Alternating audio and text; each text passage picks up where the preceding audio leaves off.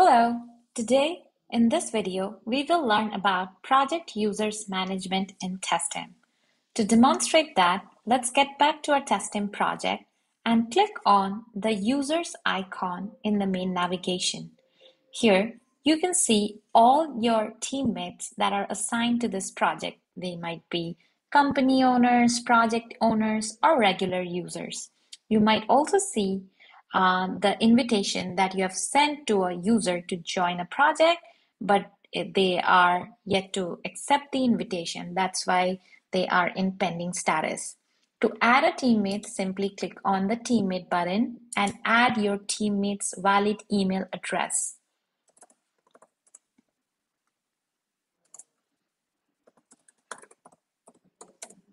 You can add as many as you like.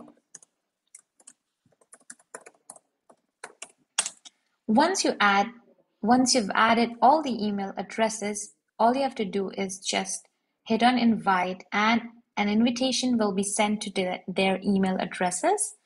And here you can see it as pending. Once the new teammates join the project, they will be able to view, edit, and run all the tests in your project. They'll also be able to see the test results and invite other users.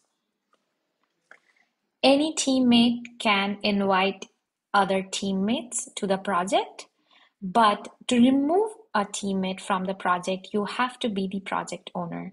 A project owner can add or remove other teammates. They can also assign other users as project owners. So for example, this is a regular user. I can either delete the regular user or assign her as a project owner.